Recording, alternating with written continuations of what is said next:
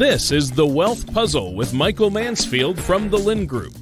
When a part of your financial strategy is out of tune, your long-term goals, your retirement savings, and your legacy can all suffer.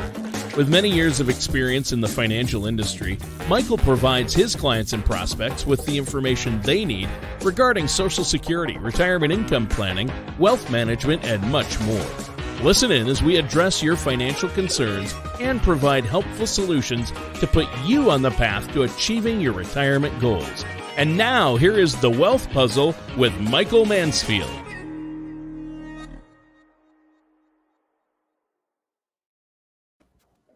Hi, everyone. Thank you for tuning in to our podcast, The Wealth Puzzle. There's Mike. Woohoo! And I'm Tana, and we're from the Lynn Group. And our focus is retirement income planning. And hopefully we have some really good information for you today that will give you some peace of mind. We've got some good data to look at. And so.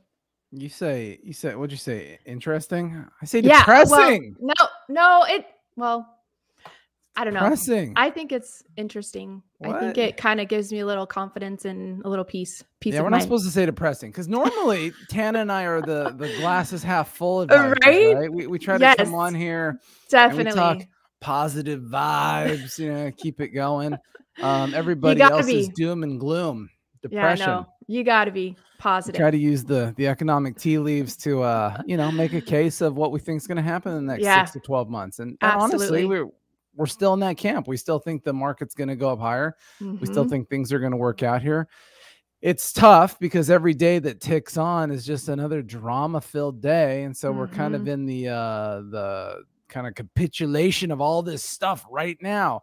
Interesting news, though. 2 weeks ago, Tana and I did a show, and we said that, history has always said buy the invasion from a stock market standpoint. And so far, it's been hanging out at the same level. It hasn't really gone down, hasn't really gone up. We're just still hanging out. So, geez, at some point it needs to pick a direction. There's just so much uncertainty, right? Yeah, definitely. So what's happened this week? Let's pop up some articles here and let's get down to business because I have a meeting, Tana. I know. We're in a rush this morning, but I sent you an article this morning. I got your article. Your article was humbling. So we'll get to your depressing article later. Oh, yeah. So what happened last week, though? Last week, first and foremost, the inflation numbers for February came out, and as usual, they were the best ever. Should I say it like that? Yeah. Or were they the worst ever? They were the best ever. You have never seen inflation this high. It's that good.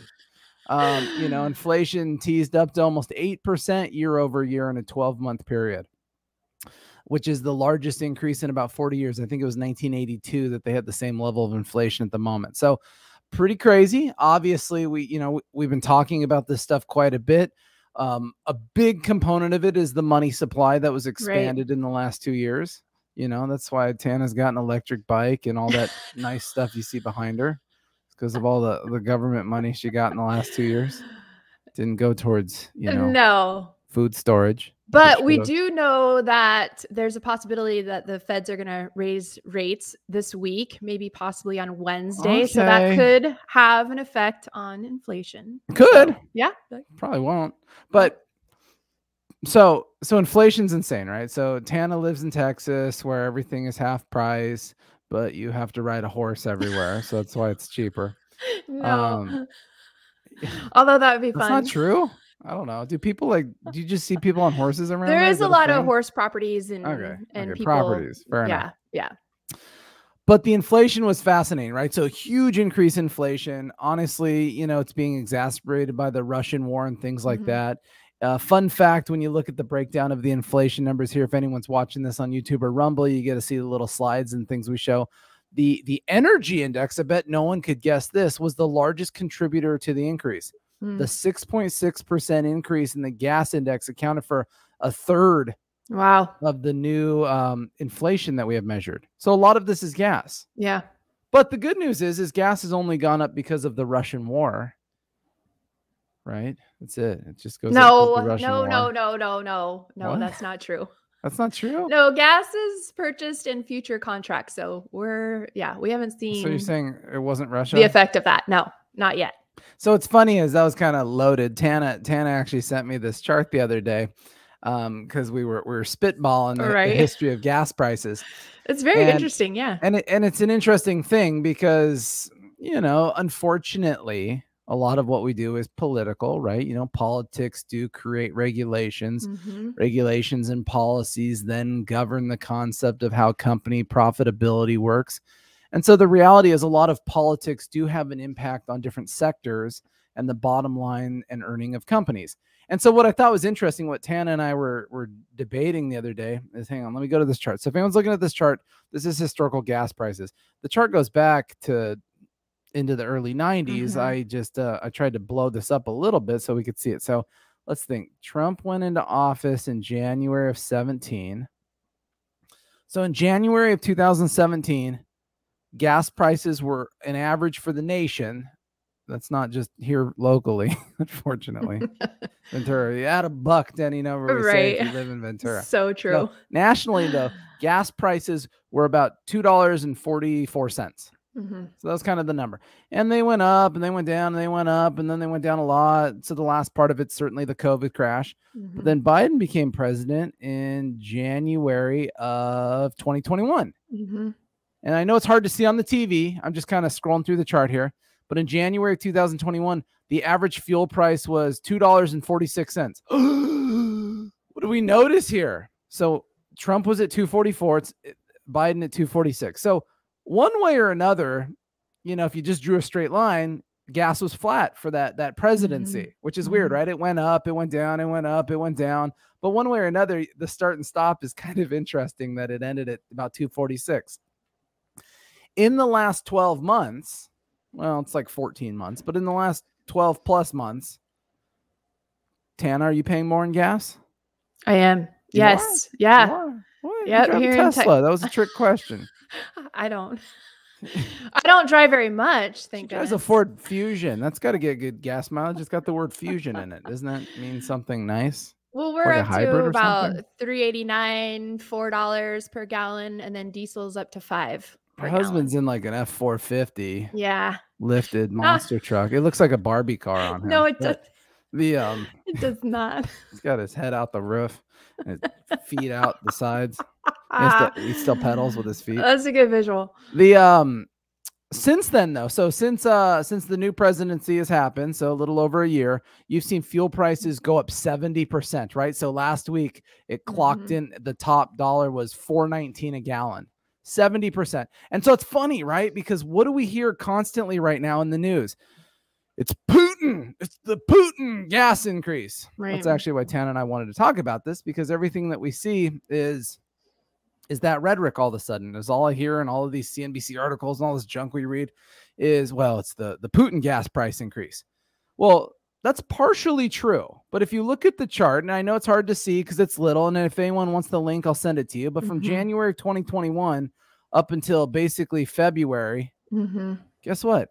It's been going up. Gas had already gone up 40%. Right. It's finally in the last few weeks kind of gone parabolic straight up. Right. To put that final push on it. But it was already in a massive uptrend, a super cycle straight up. The average gallon of gas was up $1. It was at let's see here. Yeah, it was at almost $3.50 a gallon. So gas had already gone up $1 a gallon nationally before the Russia thing really got exasperated, before we said we're not buying Russian oil and all these things that really made the gas price go parabolic in the last couple of weeks. So a bearer of bad news, there's something bigger going on that's been pushing gas prices than the singular event of the Russia thing. That in and of itself has added to the gas prices. That in and of itself will ultimately quail out of the gas prices. But remember, we purchase less than 10% of our imported oil comes from Russia. So, you know, theoretically, our gas prices shouldn't go up 40, 60, 70% in 12 months, you know, based on something like that. So it's quite the phenomenon, right? You know, a lot of it has to go back to what we were talking about. And that's politics, regulatory actions, you know, the way that they control pipelines and the flow of energy and regulation, not deregulation. Whoops. It's kind of, you know, it's interesting. The reality though is, you know, the reason that energy prices were, even though they bounce around a lot, were somewhat controlled is we had really pushed towards being somewhat of an energy superpower a handful of years ago, and we're kind of straying away from that. And the reality is no matter how green we want our country to be, no matter how many windmills and solar panels and things that we put up, it still mathematically cannot shake a stick at the power of fossil fuels at the moment. And we're probably 20, 30, 40 years out from a really, truly transformative change in the country where you could say, okay, it all makes sense.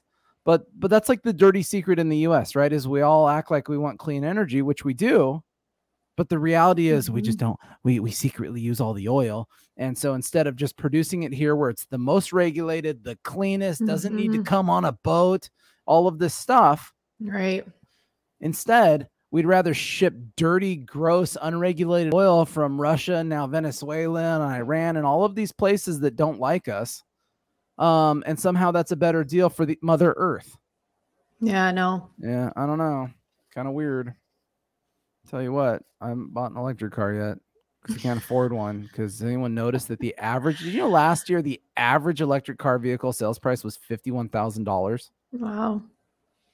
Yeah. Oh yeah. So everyone just run out, get yourself one. Because somehow that's a better deal than just paying an extra $1 or $2 on your gas prices. Right. So anyways, whoo, that felt a little politically. Right. But there's an irony here is these things are all interchanged, right? You can't, sometimes you can't talk about economics of something without talking about the politics of it. Yeah, very true. And so we have a lot going on in our country that really needs to be thought about because our energy usage hasn't gone anywhere. We just said, okay, instead of making it as much ourselves, we'll sneak it in the back door and then we'll be able to tell everyone how good we're being. When ironically, we're creating more carbon output, right? It's and worse. doing much more damage to the earth, if that's the argument. Right. It's the whole thing's nutter butters at this point. Yeah, no, I agree. All right, I'm gonna just go crawl under my desk, Tana, and don't do that. We got a lot to do. Do your thing. What was your article? Where's your article? Hang on. Yeah, here's your article. Yeah. All right, what do you got for us? So yeah, the feds are saying that they're going to be raising interest rates this week to help tame inflation. So that could be helpful, but that will definitely impact us in, several ways. This would be an increased rate that, would affect our credit cards, our mortgages, our auto loans, student loans. So yeah, it would definitely have an effect.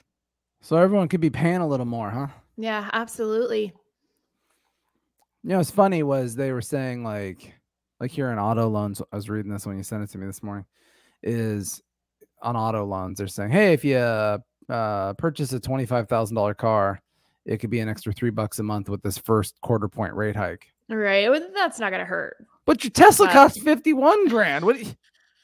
So it's $6 a month. That means, well, I guess if you buy the electric car, then the rationale here won't be good. But if you get a gas car with this loan, then you won't be able to purchase 1/2 gallon a month of gas because you need to save the $3 of interest.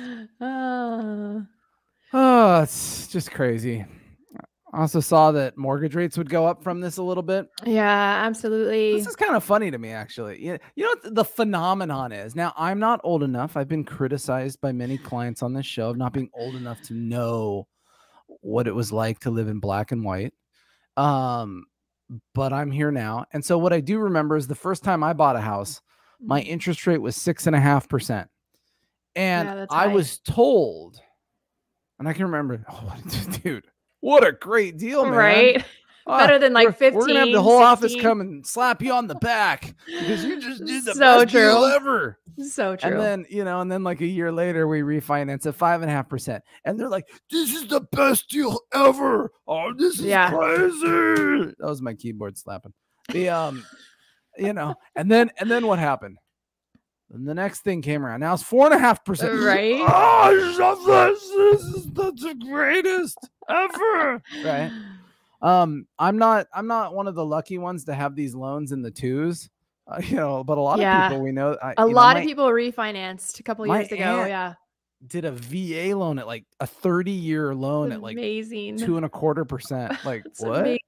So I've got a loan phenomenal at 3.3, which I think is good enough. That's why I didn't ever refinance again. It's like, it's so much paperwork. Yeah. It's such a hassle. Yeah. And so what's funny is, guys, I got bad news. Rates have risen to 4%.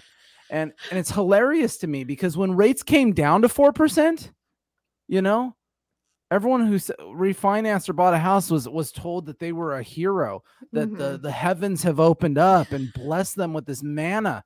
And it's incredible. Right? So and true. Now that they've gone up to 4%, they're like, dude, we've been spoiled. You're such a loser. You got a 4% loan. You suck. You definitely shouldn't tell anybody about that. Yeah, it's very true. That's embarrassing. So it's funny, the psychology with this stuff, right? You know, it's where you were at. You know, things are going to get more expensive.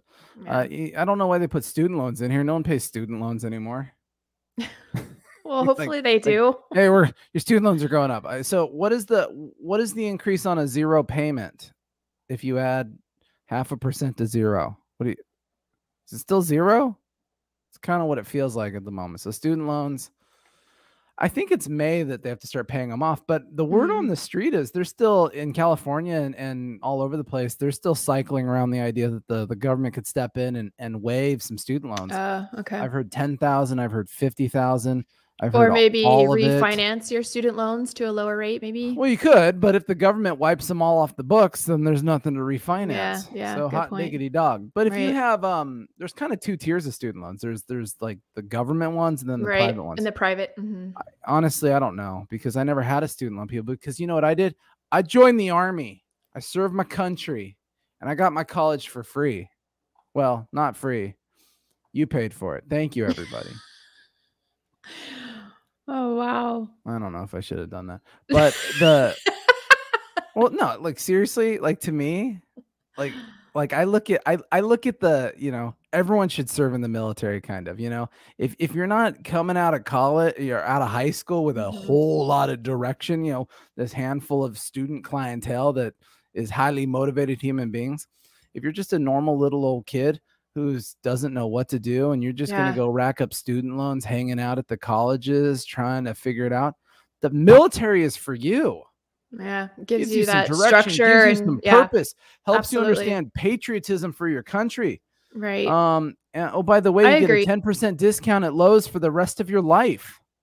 That's fantastic. Dude, I just used it on Saturday. Getting some propane. Oh dear. Is propane offensive now? I don't know. No. Is that offensive too? Like, how do we barbecue if we don't have propane? Like, is there an electric barbecue? Is that a thing? Actually, it must be because my aunt I don't know why I'm talking about my aunt today so much. My aunt has this this like grill thing on her countertop in her kitchen that she cooks steaks on, but it's like some kind of like infrared electric grill. So I wonder if that's like a thing, like for a barbecue. Maybe. Electric. Well, they have like those hot plates that are electric, but not like a grill with flame. When the earthquake hits and there's no energy, how do you plug in your electric barbecue? I don't think there's an electric barbecue. So then I need a barbecue with solar panels, so that way I can charge it in the daytime to run my electric grill at night. Now you're onto something. I am onto something here. They probably already sell that at Harbor Freight. I'm going to go look after this. I'm becoming a bit of a doomsday prepper. You know, we're starting to get a little more food storage, a little more water. I'd say that's good ammo, though. But I would never admit that out loud. You got, extra box of Band-Aids. Well, but just being prepared alone helps you just feel a little less anxious and worried. So I think that's kind of the goal is to, yes, we're seeing a lot of crazy things going on around us, but if we're just prepared for things changing, then we'll be a little more, just calm through it. So it's funny in this article, I scrolled down to it while you were talking because I wasn't listening, is the savings section. And it's just the savings is such an utter see, there's two psychologies to interest rates, right? So interest rates are great when they're low for people who want to buy cars and houses. they're terrible for retirees who rely on very conservative. That's a good point. Yeah. Income. Savings accounts, CDs, you're right. things like that. And here the savings account says currently paying 0.06% on average at the old bank. I also love the top line where it's like deposit rates will be much slower to respond to the rate increases. So isn't it funny? It's always not fair. How it works, right? They'll drop that rate real fast when interest rates go down. Interest rate. But then it's a little sticky on the upside. Well, I know they're raising rates, but our 0.06, we give them 0.065%. That's a good point. That's pretty funny. Just, all that stuff is a little scammy, a little funny. You know, like what? Well, then why are mortgage rates going up so quickly? Oh, get them up, get the rates up higher. You know, but when it comes to raising your savings rate, we'll get around to it. Yeah, good point. So kind of funny. Well, Tana, I have a surprise article for you that I didn't tell you about. Oh, okay. Yeah. Because I thought it was very relevant to you. So that's why I had it. Okay. In January, 4.3 million people quit their jobs. So there's a rhetoric that came up last year called the Great Resignation. Are you worried I'm going to quit my job? No, I'm trying to let you know that you have options. And I think that's powerful. That way you could negotiate your salary maybe better. Well, that is powerful. Yes. So this is interesting, right? So this happened last year that all of a sudden everybody started quitting their jobs. And so here you see in the bullet point are key bullet points. There are 11.3 million job openings. Wow. That's what it sounds like when you don't eat breakfast. Just shy of the record that was hit in December, which was like 11.4 million or something like that. And so in January, 4.3 million people quit their jobs. And went elsewhere looking for new jobs. Higher paying jobs. Well, that's what's funny, right? Remember, a lot of what's going on lately when you watch the news is everything is bad, everything is wrong, everything is upsetting, everyone should jump off a cliff. This is a great time to go look for the job that you've always wanted. Yeah, we ironically have a really strong labor market. Yeah. So look at this. The blah, blah, blah comes off of a year almost. So 48 million people quit their jobs last year. Isn't that incredible? That is incredible. That should give you some confidence that you too can quit your job. That way I can hire 2 people. I don't want to less than what I pay you. Oh, thanks. Isn't that how it works? Isn't that what? Was that out? Did we just do an example of outsourcing? Is that what just happened? Oh dear. Yeah. I don't want to look outside. No, thanks. I'm staying right here. Couldn't leave because then you wouldn't be able to do this kind of fun stuff. Like, who doesn't want to be my punching bag? Right? Once a week on this show. That is so true. Thank you for acknowledging that. Feelings. I said that like as like one of those like reverse psychology things where and I totally agreed with you. No, Mike. This pure joy is all I receive here. No, it's all in good fun. So here the data suggests people aren't quitting their jobs to exit the labor market and sit on the sidelines. Instead, a high level of resignation indicates a strong labor market with ample opportunities. Yeah, that's great news. Once again, Tana and I are searchers of information, right? We're trying to find all the pieces of the puzzle that help us justify why we think the market can go up. And guess what? If there is still a strong labor market, that is very important. If there is still a demand for jobs, that's going to have positive increases in salary. People can renegotiate. People can get little raises. Right. Obviously, the issue, we were talking about stagflation last week, and so the issues become, well, if inflation is higher than growth on different levels, I mean, your individual job growth of income, if you're losing money mathematically. So this is a great sign. I loved seeing and reading this article because it made me realize that if people are confident enough to quit their job and go take another job, they have a lot of confidence in the outlook of that employment, which means that these companies, wherever they're going, are strong, viable companies making money and paying people. Yeah, good point. Boom, drop the mic. It's attached to something, so I don't know if I can drop it. Here, hang on. Look at that. Do you think that is great news? Are dumber after listening to this or smarter? Well, I just hope they enjoy it. Oh, so this is like a satire show, really? It's like it could be. This is Saturday Night Live. We need a little humor in our lives. Just spoofing everything. No. No, I don't even know where to go with that comment. I'm done with this. So, hey, I've got to go because I have a meeting in 10 minutes. Yes, you do. So, everybody, thank you for watching the show. Thank you for listening to the show. Please subscribe to us on YouTube, Rumble, or on your podcast stuff. We appreciate the emails and the feedback that we get. Sometimes it's a little critical, but that's okay. I like it. Yeah, absolutely. We're here to ruffle feathers, and hopefully, you're gaining a lot of information and thought. But as Tana said in the beginning of the show, we do retirement planning.